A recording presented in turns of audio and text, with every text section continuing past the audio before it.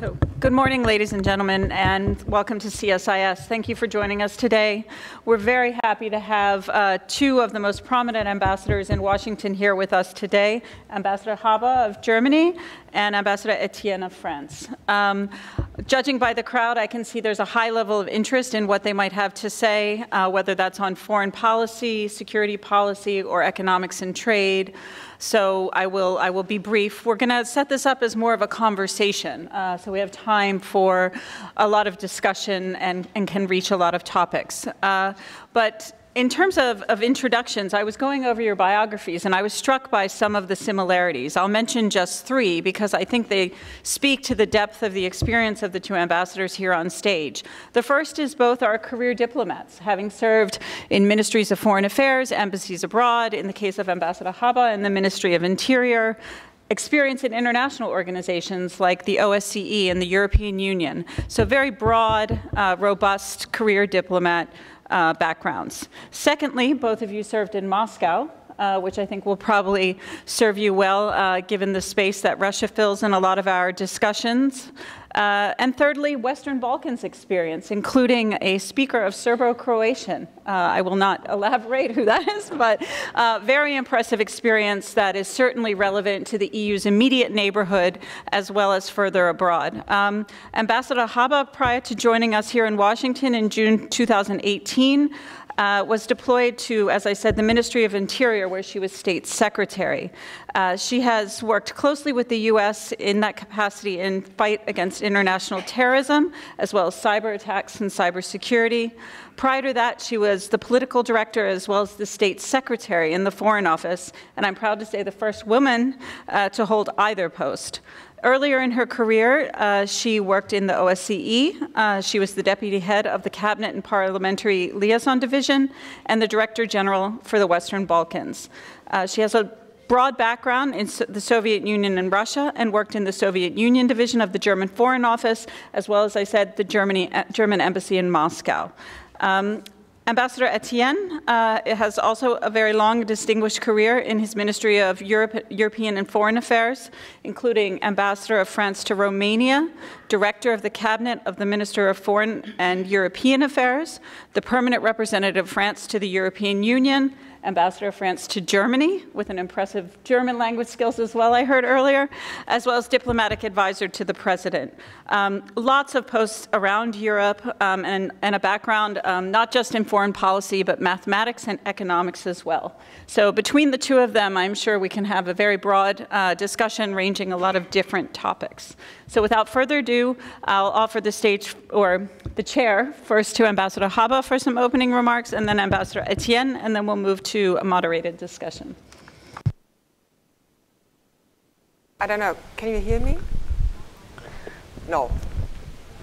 Okay, well, I'll just try, and you'll have to shout and tell me that something has to be done about the acoustics if need be. So whenever I talk about Europe here, the way Americans frame it is you're at a crossroads. A lot of pessimism is blatantly obvious in the questions, to which I usually say, Europe has always been at crossroads. The Europe that emerged from the European Commission for Steel and Coal was a completely different Europe than integrated Europe, the Europe of Maastricht, the Europe of Lisbon. Everything has changed over time, including the narrative or the sense of purpose. Imagine the European Commission for Steel and Coal was designed to reconstruct Europe and contain and constrain the potential for German power. And if you compare that to, shall we say, the mission statement of today, it would be a completely different one. The mission statement of today would be the world has altered, the balance of the world has tilted and not in the favor of the West, and we need all our collective strength in order to stand our ground and to defend our interests and our values. So if you look at that, it's also true that the past 11 years have been have been much impacted by first the euro crisis and then the migration crisis, and of course because of Brexit, all of which has made Europe very introspective. Though I would say, looking at the euro crisis and the migration crisis, which have led to a loss of confidence, which is obvious in the emergence of populist movements in Europe, but it's a paradox that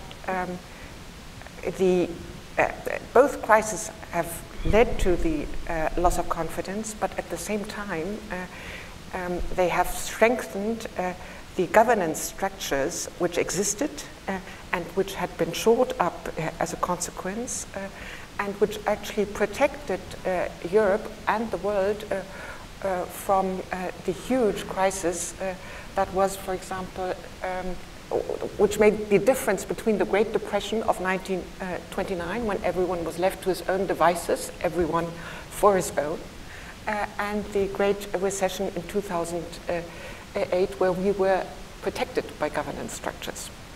So I'm just saying all of that because you need to understand, Americans need to understand that it's wrong to extrapolate from both the crisis and 11 years of, much inward-looking processes. Today, European elections have a larger participation than they used to have in the past. All European polls will show you that the European cause has become more popular and that the public engages much more than it used to. So Brexit is by no means a downhill road to some sort of development of Euroscepticism or fragmentation, quite the contrary. So where are we now today? It's obvious that we have a lot of homework to do. On the internal side, we'll have to make sure that Europe grows more resilient and that we develop resistance against economic shocks and financial shocks. We'll have to do something on youth unemployment, social rights, values and rule of law. These were the topics that will confront us in the time to, and of course digitization. Handling digitization and the impact it will have on our societies. And the impact it will have to have for our economies and our capacity to protect us, to protect ourselves, and to be competitive. That's on the internal side. On the external side, we'll have to cope with the impact of climate change on our societies, on our economies. We'll have to deal with what Americans call the new strategic competitors, which I mean basically the meteoric rise of China, which will soon be the world's largest economy with a huge capacity to impact on the way the economy is going to be conducted in the future. We'll have to deal with all the international order or dissolutions of parts of it or changes of it, and we'll have to deal with the host of crises in our own geography, which is North Africa, the Middle East, the Sahel zone, Ukraine. So that's a lot on our plate, as you can easily see. And if you ask me how you will manage it, I will point to the program that the new Commission has just adopted, and which is a wide-ranging program ranging from digitization to climate change and our role in the security and foreign policy field. Now, usually, if the Commission is mentioned, many Americans tell me, well, that's the Commission.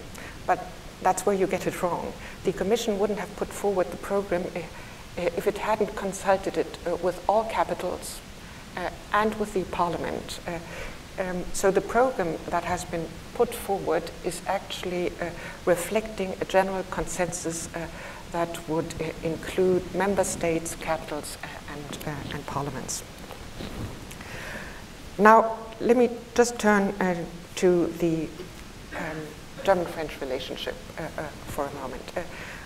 Philippe has worked on it and has worked on European decisions in his past career, as we've heard. So this is an issue where you actually have been incredibly close, and I know it's also close to your heart. The German-French relationship, which has undergone changes too, leading up to the Treaty of Aachen, which was concluded last year, but it's always been at the heart of the European Union. Now, usually people look at the differences that we have, which I think is the wrong way of framing it. Yes, we have a lot of differences. Yes, we come from different strategic cultures. Yes, we have different ideas on how to handle the economy. And you know what? That's a good thing. Because the European Union is incredibly diverse. Actually, it's one of its riches to be diverse. And if two countries like Germany and France come from different vantage points on crucial issues for our future, then actually we're crossing divides that others are crossing too. It doesn't mean that other countries will not weigh in and present their positions, which they do. But it has been in the past, and it still is, hugely important for the rest of the European Union that two large countries with different traditions, histories, and vantage points try to bridge divides, differences, and argue them out, which we do and which we are very good at. Now, when President Macron gave his great speech in Sorbonne in 2017, I'm sure, Philippe, you were quite desperate about the slow and hesitant German reaction. It may have been not least because of election cycles and timing. But I would say that in the past decades, visions have been part of the French tradition, whereas incremental approaches have been more the German thing, which again is a good thing because you probably need both.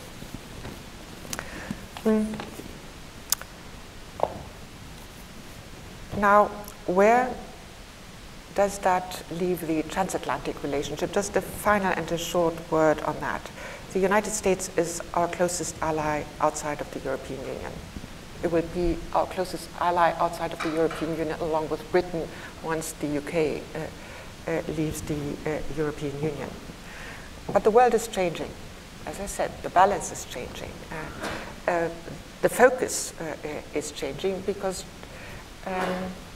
the status quo and our values and interests are not being challenged by or in Europe, they're challenged elsewhere. And this will mean that Europe will have to adapt. Countries in Europe and in NATO will have to adapt. It will mean a larger share within NATO in terms of defense budgets. It will mean a greater coherence of our European defense capabilities, and it can only be in the American interest if the European Union is strengthening its home base and carrying part of the burden there as well. And it will mean additional efforts, diplomatic efforts, which range from Northern Africa to Iran and to the Ukraine. Iran, we, as you know, have activated the dispute resolution mechanism. We do share strategic objectives on Iran, and that is no nuclear program. We have to do something about the missile program. The sunset clauses are a problem. But we have differences with the United States on how to do it and whether to do it using the constraints of the JCPOA or whether achieving the objectives by withdrawing from it. Ukraine is another issue where we have been incredibly active in the Normandy format, but also in supporting the Ukraine. And the observation is in place that our support, European support for the Ukraine, is 5 times as large as the American support is. And in terms of sanctions against Russia, the weight we are carrying is 10 times as large as the economic weight, is 10 times as large as the American one. The Middle East, well, I'll leave it to the questions later on. You've seen over the weekend how active we've been in dealing with the crisis in Libya. Diplomatic efforts will be something that the European Union and Germany and France within the European Union will place a large focus on. I'll leave it at that, but my final sentence would be, in all of this, the transatlantic relationship is key, not only in security terms, but also beyond the security paradigm, ranging from dealing with the climate crisis to handling the challenges of digitization. All of these are problems that no country can solve on its own, where we would be infinitely weaker if we dealt with it on our own, and where we need our collective power for standing our ground and for leveraging our clout. Thank you. Let's go straight to you and then thank you. Thank you very much, Rachel, and thank you, Emily, for what you said. Indeed, I'm in my life, in my career, I was very much involved in European affairs and in French-German cooperation. And Emily was among the people who helped me very much as I was ambassador of France to Germany some years ago. And she had these very important duties in the German Federal Ministry, Interior Ministry. It's something for me, I will say it from the outside, which is personal. Because I had the chance of being posted in Bonn in the 1980s, a couple of years before the fall of the Berlin Wall. I had the chance to be introduced to some of the actors of the reconciliation between France and Germany. People like Joseph Rovan or Alfred Grosser, but also in a younger generation with Brigitte Sauzet, who was the interpreter in German of the French presidents and became the advisor to Chancellor Schröder in Berlin. Those people have inspired me a lot. And I think that Emily is completely right to say that Europe and the context of the European integration have completely changed. But there is something which must remain from this origin.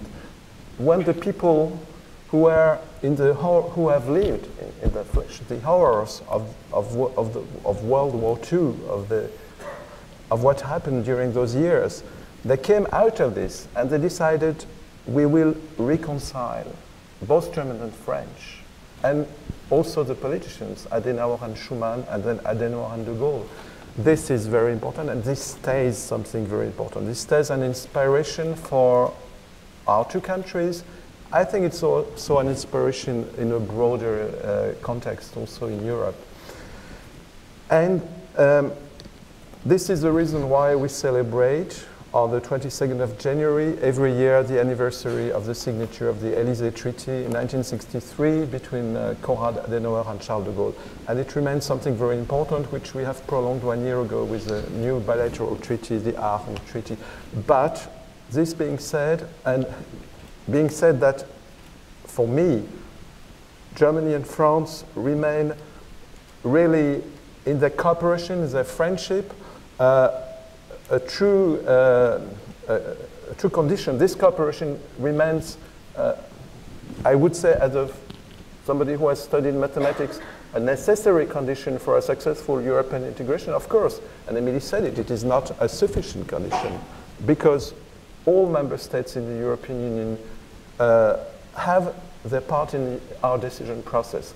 But the fact that that we're able to make our own contributions together remains something very essential.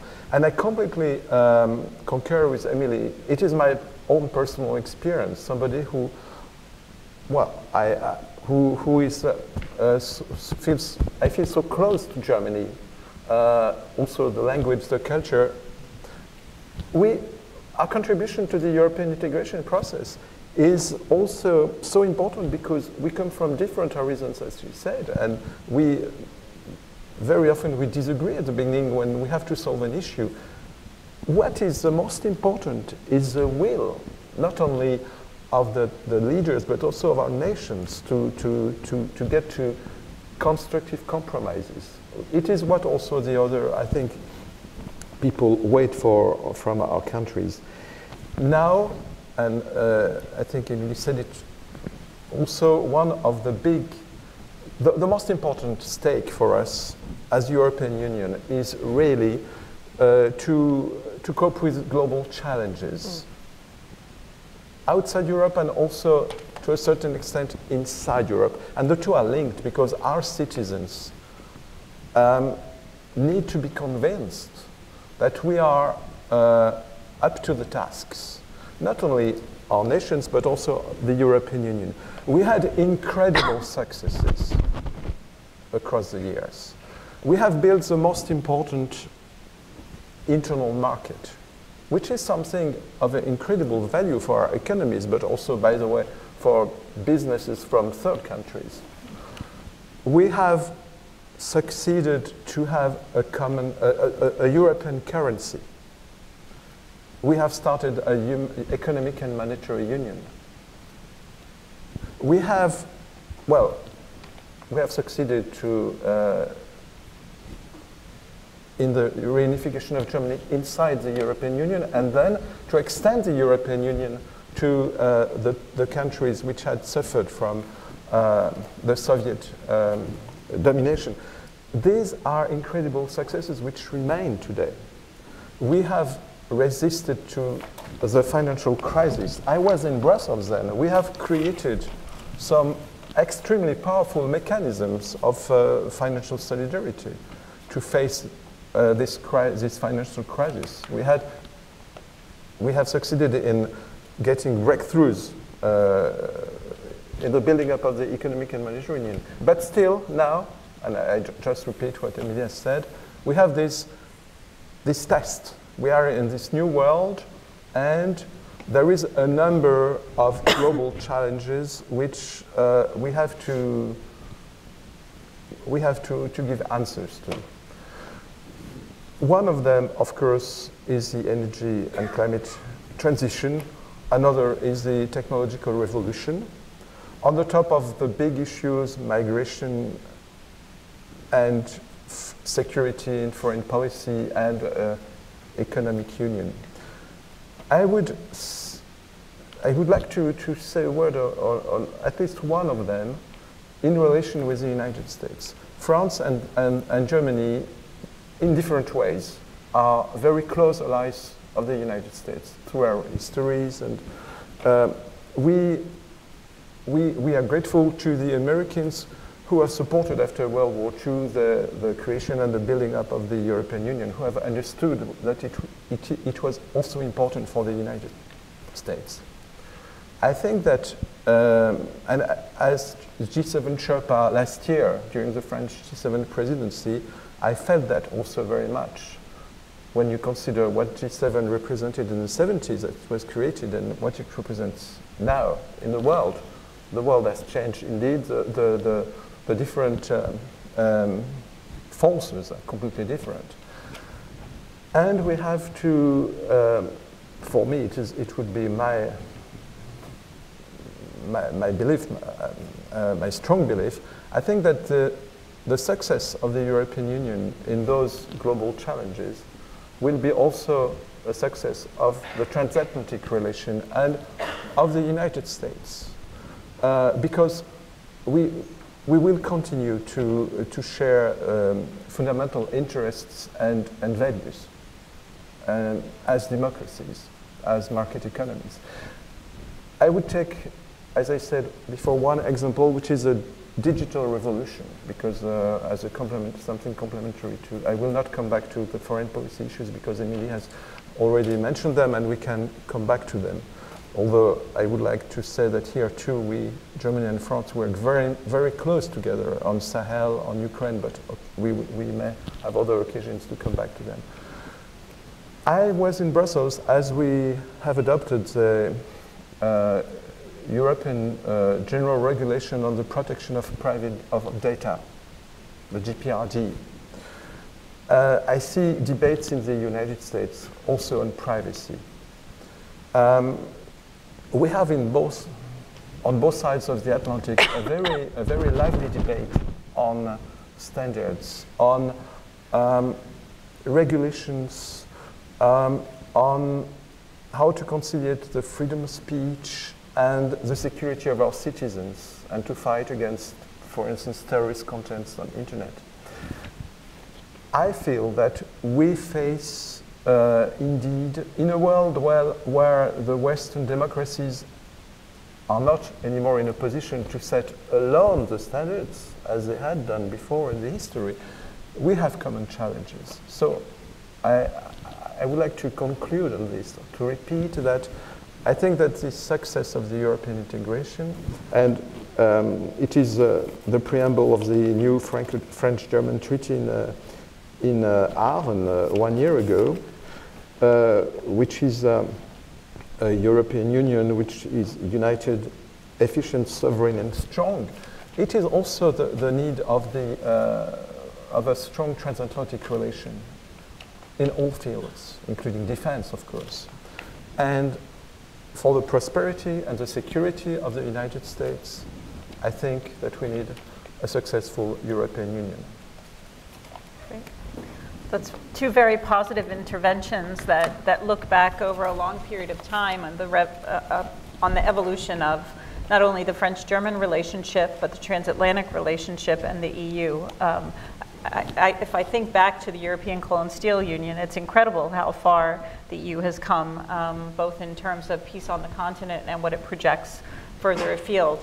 I wanted to pick up on some of the points that both of you made about this evolution and how some of the imperfections and the disagreements that people focus on are actually healthy and help sort of correct one another's worst tendencies or more extreme ideas. And that's almost the power of consensus and multinational institutions. Of course, the downside of that for many would be the need to compromise national priorities in favor of more European goals or transatlantic goals or global goals. So how do we reconcile this for our publics, where we recognize on the one hand that a lot of the solutions to today's problems are collective or combined. At the same time, a lot of people, both in the United States and Europe, are very worried about their day-to-day well-being, whether it's, you know, jobs or social security or personal security, or futures for next generations with regard to climate and other pressing issues. When you look at your national agendas and compare them to a European or transatlantic agenda, do you see a lot of synergy or do you see more tensions? Perhaps I'll tell a personal experience. In 2015, I was, as you said, State Secretary in the Interior Ministry. It was at the height of the migration crisis.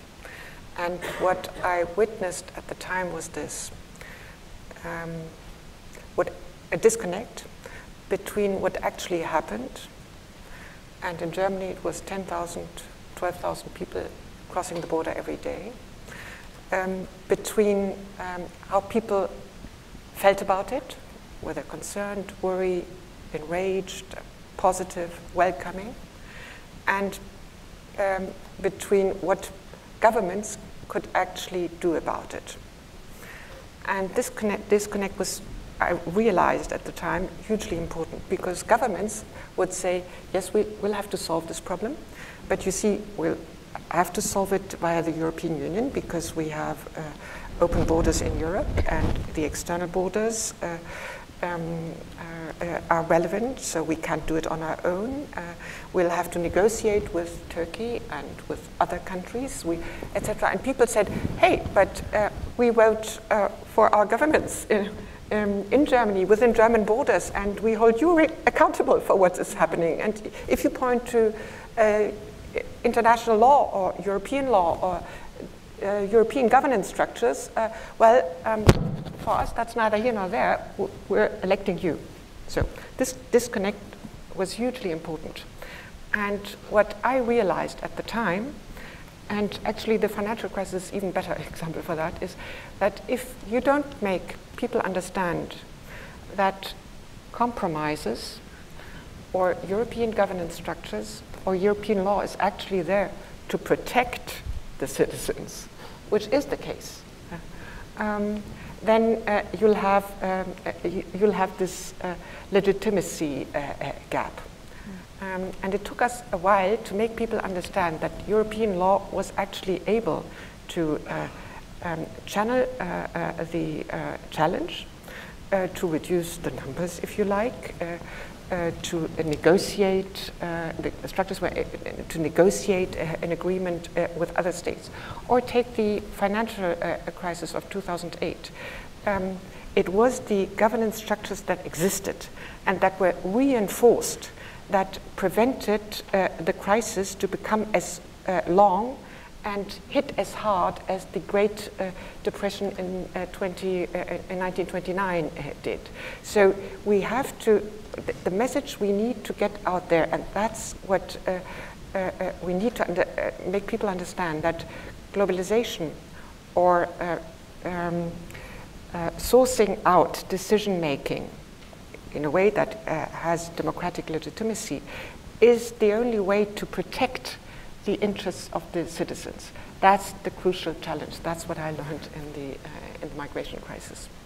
Yes, I would like to say that since the beginning of the European integration, we have the basic idea was to pool sovereignty. The European Union has never been an international organization like others. We have European institutions. We have the European law. We have European Court of Justice. But we have also European institutions. We have a European Parliament. We have a European Commission, and the new Commission, for instance, has given a clear vision of what would be the project, which has been discussed with the heads of state and government. The downside of this is it's very complicated, of course, for third countries, even for our citizens to understand.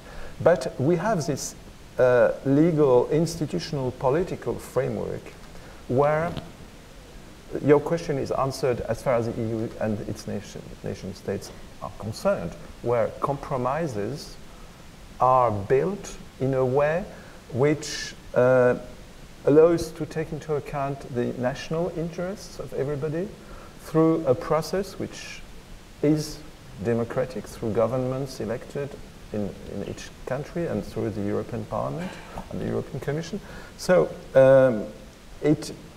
the system has been built from the beginning to answer your question in the European Union.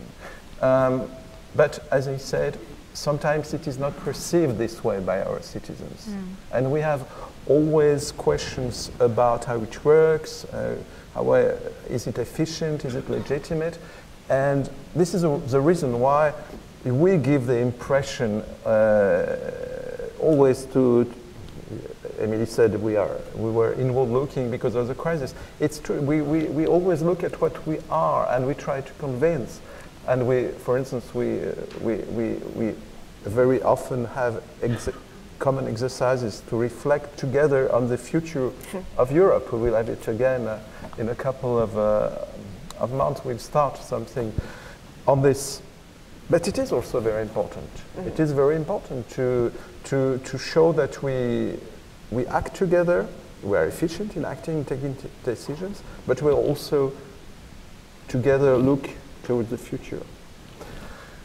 This is something to get to what I call constructive compromises, which we do. We contribute French-German to this, but as the EU, we do this. It is a process which is really something unique for me. could we maybe turn a bit to the transatlantic relationship? Because I sense in some of the debate about, you know, not just a more independent European security and defense identity, but also more freedom of decision making, or more freedom in terms of economic policy, a bit of a tension in transatlantic relations. And by that I mean, you know, how would you like the U.S. ideally to approach things like a strengthened EU defense identity, or a more independent European foreign policy on issues like Iran or Libya? Ideally, paint for me an ideal picture of how the U.S. responds to Europe's efforts to do more and take on more leadership. Because I really feel like we're at an inflection point now where we're asking Europeans to do more, we the U.S., but we're still a little bit uncomfortable with this evolution in the relationship. Okay, the first answer is, please don't forget that the European Union has replaced centuries of wars, which in the last century has triggered an American involvement that cost many, many American lives. And if I hear criticism about trade, I think the question is in place what the costs would be of trade with 28 different countries, different trade systems, different regulatory systems, and so on. So I would, my first point would be, please do realize and don't forget about the benefits of the European Union for the United States. My second point is, do realize that the European Union is not a bloc which is pitted against American interests. The European Union is, and every single member of the European Union feels aligned to your interests and to your values. So see us as a strategic asset and not as something apart. And a strategic asset, even if we disagree, then usually we disagree on tactics. We don't disagree on on strategies. We don't disagree on what we want to stand for. We don't disagree on values. We are probably in the world the most aligned partner, setting Canada aside, that you have. My fourth point would be, if we strengthen our home ground, if we develop defense capabilities, see that as part of a burden-sharing exercise, which is incredibly necessary because of the changing balance of the world and because of geopolitics. Your focus will be shifting, which we see, as a matter of fact, in instances of disengagement, which leaves voids which will have to be covered. So these are my 4 points. Perfect. I would say a word on defense. We have in our treaties, European treaties, the idea of a common foreign policy and a progressive build-up of a defense policy as an objective. What we hear from the United States is completely understandable. A better burden sharing. We have, since the 90s, since crisis on the European continent, which we Europeans should have been able to solve by our own, and it was not possible. And also in our neighborhood. So we cannot refuse to consider in cases where the United States, in the framework of our transatlantic alliance, would say, this is not for me, it's for you. So we have to accept this argument, but of course, to retain our alliance. And I think you're right when you say, on the one hand, it's okay for the US that we build our own capacities, but on the other hand, you feel on the US side a sort of questioning about where we are going to and so on. We must find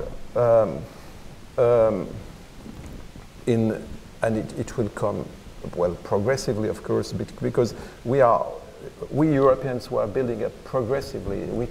We have taken, especially my president has made also in this field some proposals which we are implementing now. So we must explain this to our American partner. But basically it goes really in the direction which the United States has kept asking for. We are increasing our national budgets. We are building common instruments. All this is complementary to the alliance and consistent with it. And so we are able to do things like France, with the support of Germany and other European states, is doing in Sahel. Why France? Because we were closer to it, this historically, geographically, but what our military are doing together with the support of other European nations, including Germany, and with the support of the United States, but we are at the forefront, is the fight against terrorist movements in very vulnerable regions. It's the interest of everybody. So I will take this example as a French ambassador, of course, because I am personally interested. But I can tell you that we had French-German initiatives on the Sahel last year in G7, and we do it both with a strong European dimension and with a strong transatlantic dimension. So I think it's a good example to answer your question. Wonderful answers, thank you. Maybe turning a bit to the relationship with the United Kingdom. That's another important partner of the European Union, particularly on the security and defense side. I believe the figure I usually hear is that after the UK leaves the European Union, some 70% of NATO's spending and capabilities will be by non-EU members. And then you also alluded to the fact that Germany and France complement one another in terms of maybe a bit more of a vision versus a bit more pragmatism and incrementalism. I think Emily said that. Emily said that. She said that, but you wouldn't agree. I think there are visions also on the German side. Yeah, he didn't accept the self-criticism. We are a bit less efficient, maybe on the implementing side. Yeah, you almost have to challenge one another to reverse roles and see if you can play the others.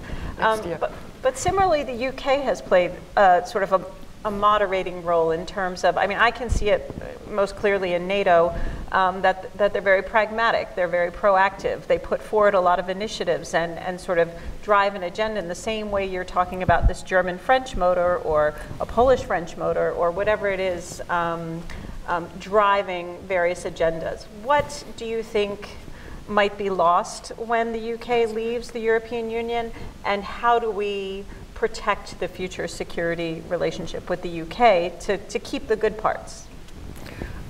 You need to see that every enlargement gave the European Union a dimension it didn't have previously.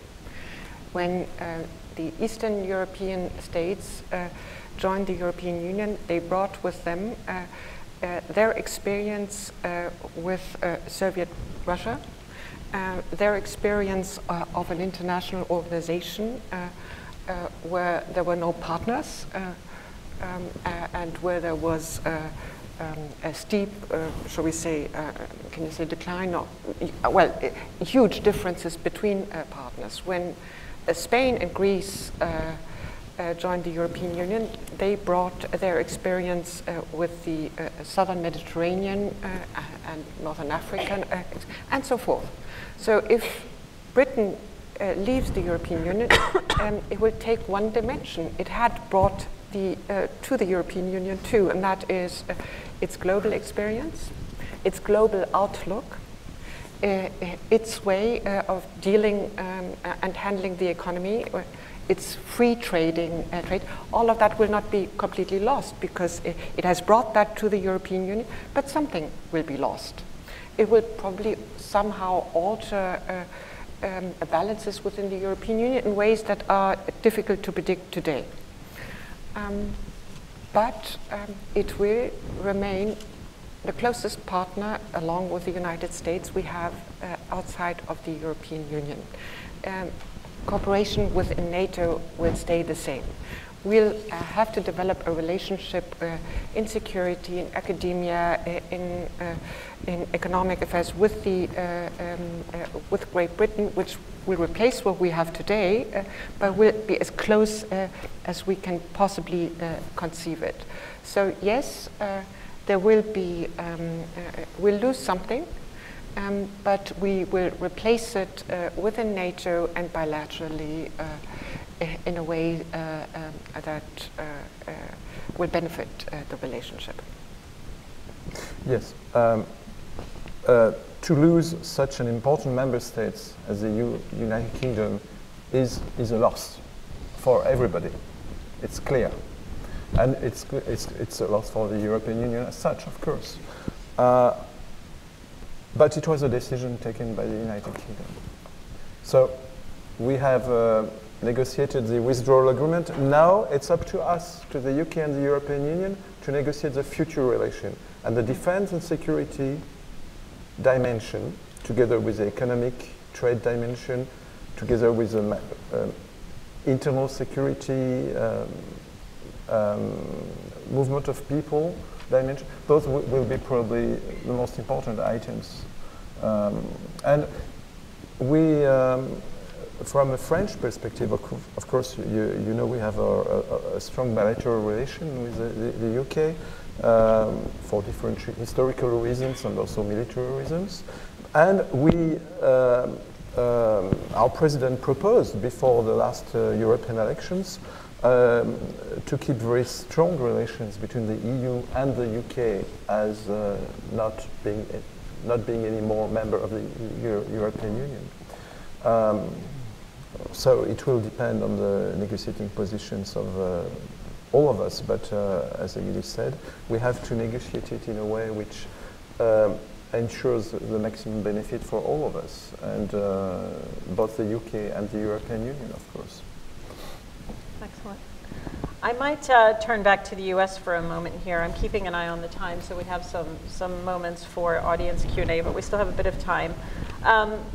So when I look at what I think has changed in recent years in sort of US foreign policy, there does seem to be an increasing linkage between economics and foreign policy. So for example, we see the use increasingly of sanctions, not just to punish or deter bad behavior, but also to pressure allies and partners to change their policies. Two recent examples would be sanctions on Nord Stream 2 on the companies who are involved there, or even on companies working with Iran now that JCPOA is under threat and the US has pulled out. Do you see this blending of economics and foreign policy as problematic, and if so, why?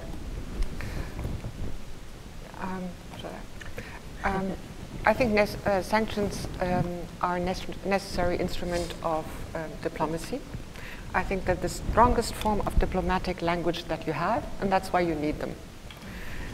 The problem with sanctions is that their efficiency and their impact will depend on whether others go along with you, whether you have allies in magnifying the effect and the message and the language. It will depend on whether you try to achieve something or punish something. Obviously, if a sanction is punitive, then the actor that is being targeted will draw different conclusions for future behavior than if it is linked to incentives and off-ramps. So these are a lot of questions. If sanctions become a primary instrument and vehicle of diplomacy, I think it is inevitable that they will lose their long-term relevance, because mechanisms will evolve that will circumvent them.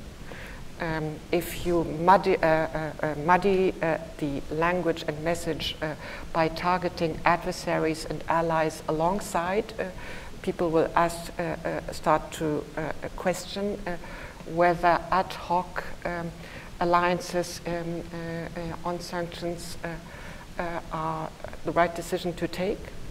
So to cut a long answer short is sanctions are necessary. They depend on the clearest language possible, which means they need to be targeted. The targeted actor needs to see a way out. They need to be tied to off-ramps.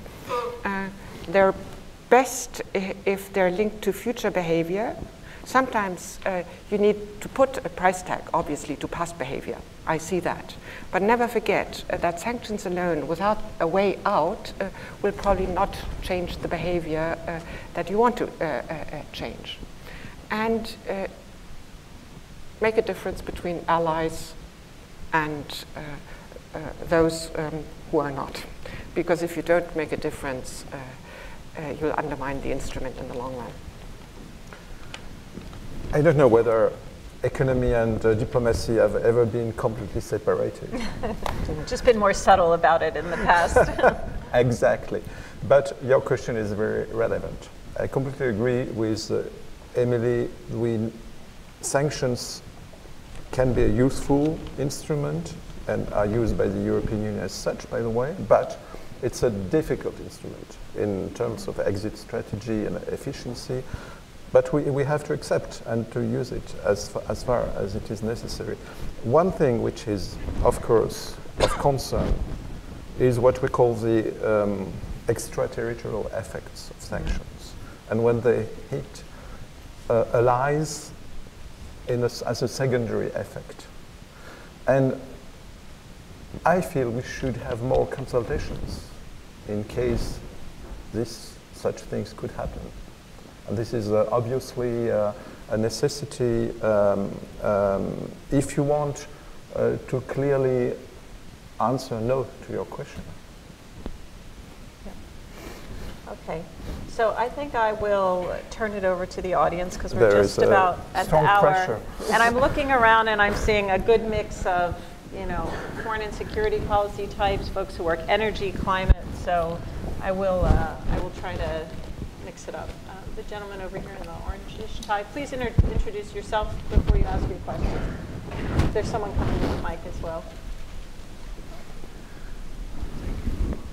Hello, David Little with the media. Basically, my question is about some of the members of the EU backsliding democratically.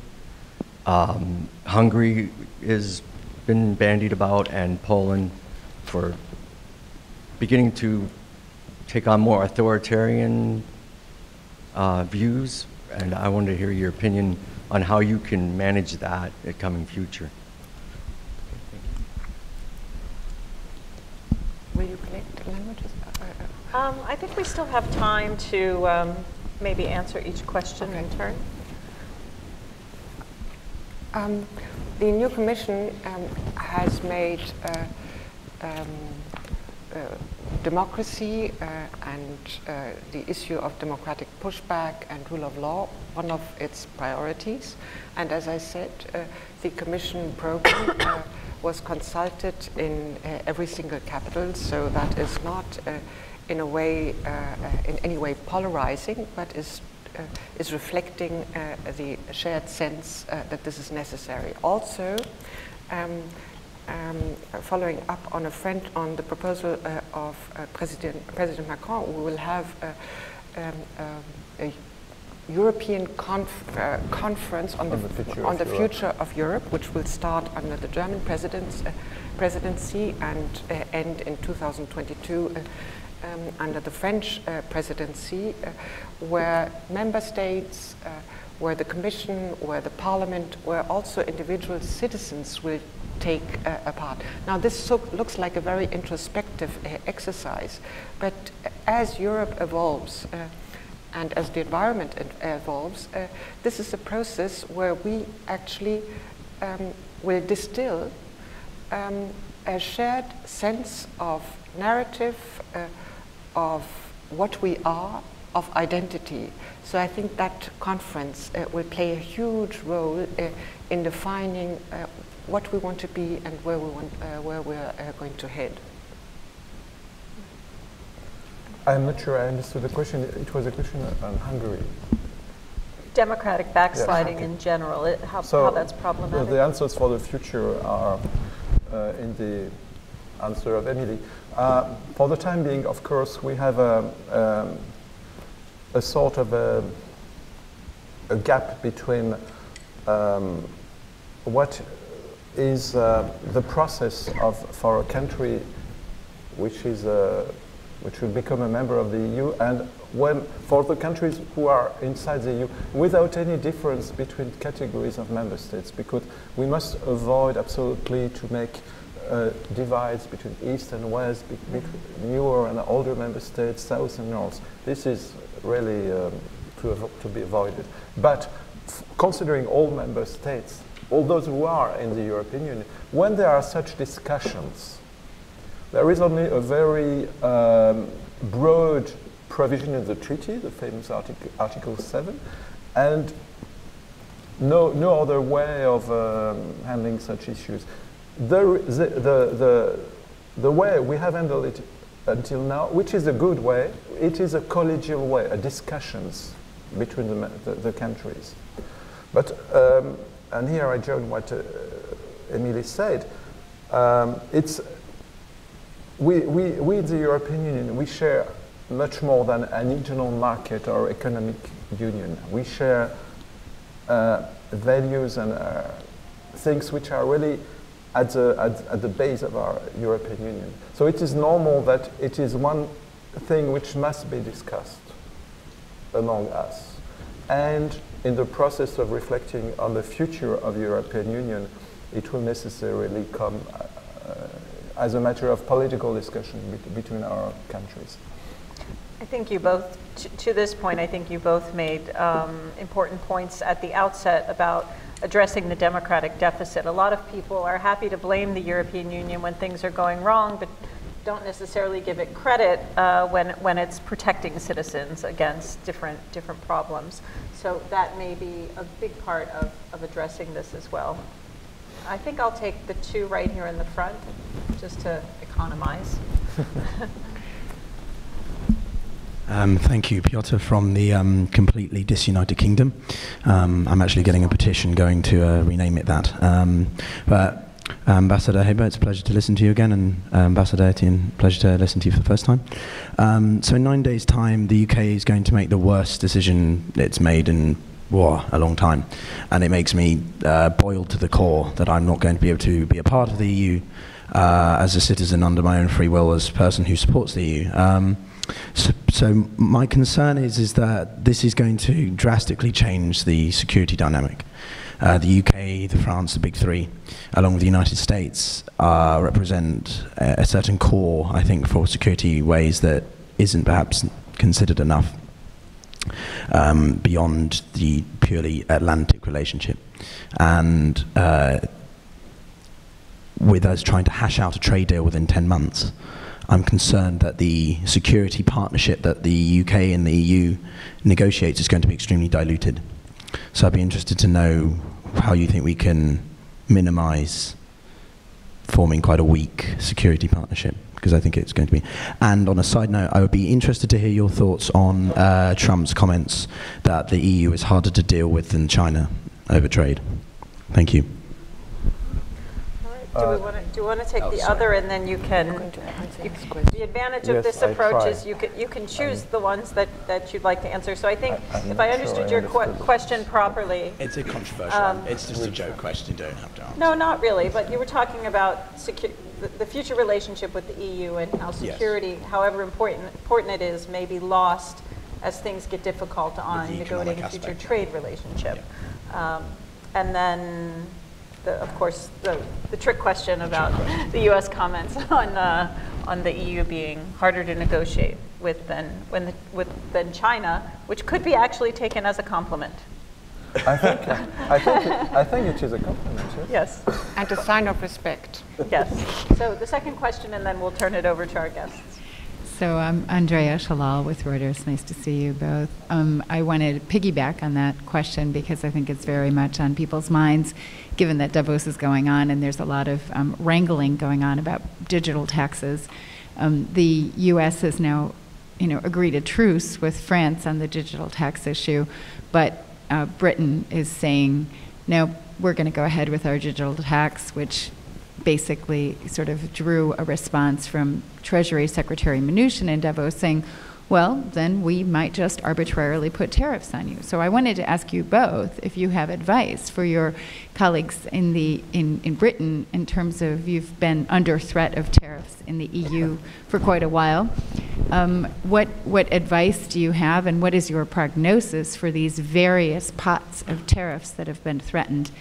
Car tariffs seem to be back on the agenda after having disappeared. There's still wine tariffs in place, wine and other goods in place, aircraft.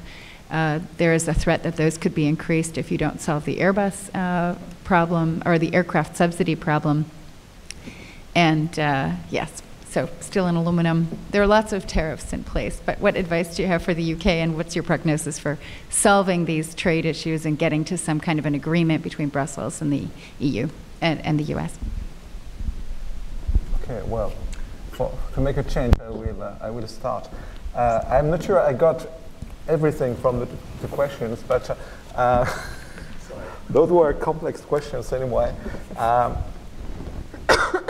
I will start with the second one to say that I have no advice to give to anybody else, of course, but I would. You mentioned two different disputes or different processes with tariffs, and I think that on both the French digital tax issue, which is also a European discussion, as you know, we had, and we have discussions at the level of the EU about digital taxation, but both on this issue and on the Airbus Boeing issue, what we say on the European side is that the best solution is to have a settlement based on international frameworks and bilateral discussions. Airbus Boeing, we have, it is something which has been or is being decided in the framework of the WTO. Now, our interest, the interest of our aircraft industries, but also of other branches which have been hit by tariffs on the American side, is of course to settle the issue on the original issue, which is subsidies to aircraft industries, and not to have an accumulation of tariffs which will harm economies on both sides. On the taxation of digital activities, what we say.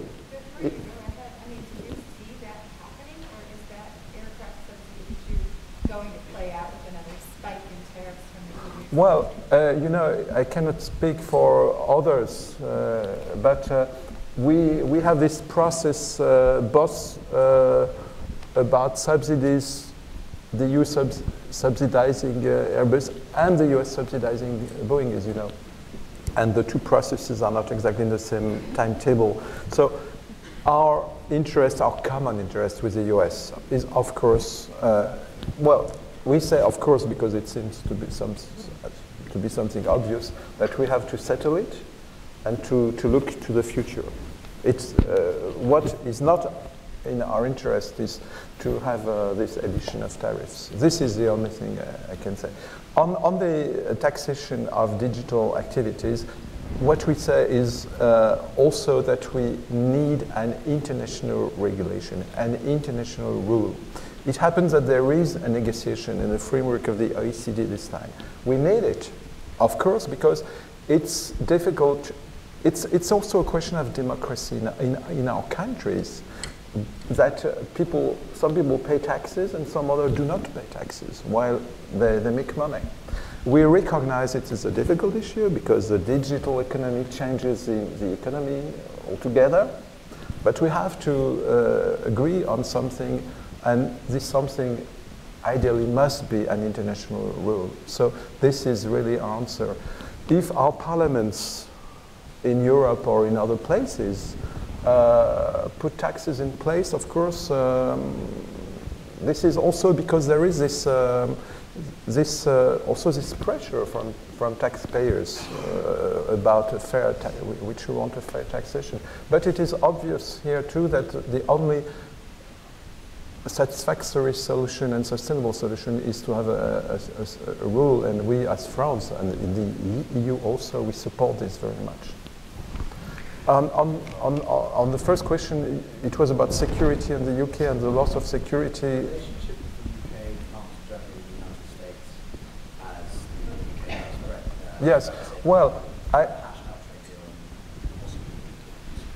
we have three levels. We have NATO, which, as Emily said, remains with the UK, France, Germany, and the US. We have our bilateral relations, as I mentioned, between France and the UK. We have a strong bilateral relations in the field. And we have the next step, which will be the negotiation of arrangements of treaties between the UK and the European Union, also in this field. So altogether, if we are efficient, of course there is the risk of a loss of consistency, but I think it is in everybody's interest, in the British interest, but also in our interest, to build something which, on the basis of these three elements, will keep as much as possible the same level of security.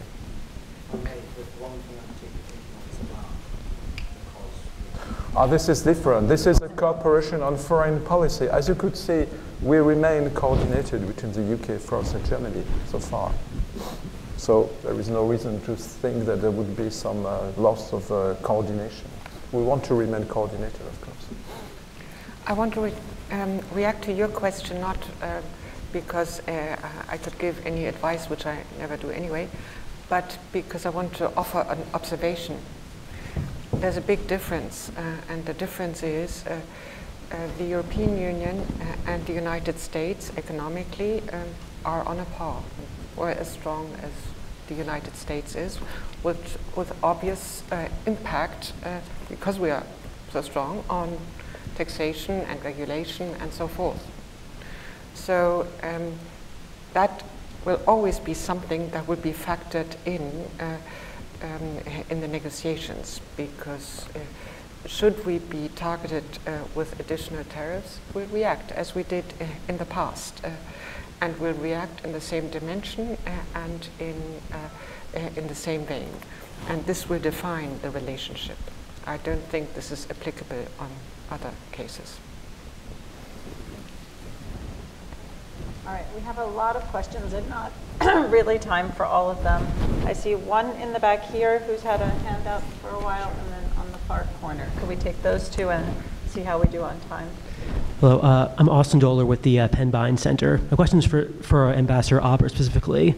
You mentioned in your initial remarks about strategic competition with Russia and China, but yet there are some, especially in the US, who argue that Germany, by cooperating with or pursuing Huawei with China or negotiating with Russia, potentially leaves the West vulnerable to some extent in this strategic competition. How would you respond to that sentiment? Thank you. Well, on China, it's obvious to me that China is many things. China is a systemic rival insofar as it pursues different governance models. It is economic competitor and political competitor, and in some areas it is a partner. Think of peacekeeping, for example, or think of issues like climate change, where you will not make any headway without involving China. So China is all of that.